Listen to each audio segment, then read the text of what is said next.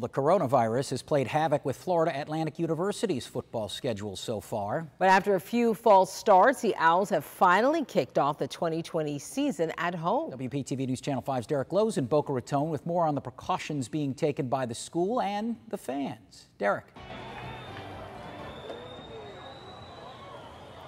John, Tanya, good evening. Yeah, the stadium here in Boca Raton is being limited to just 20% capacity today.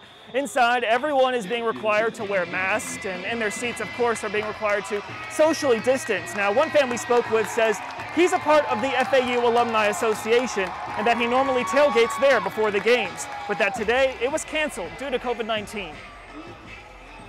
Definitely feels weird.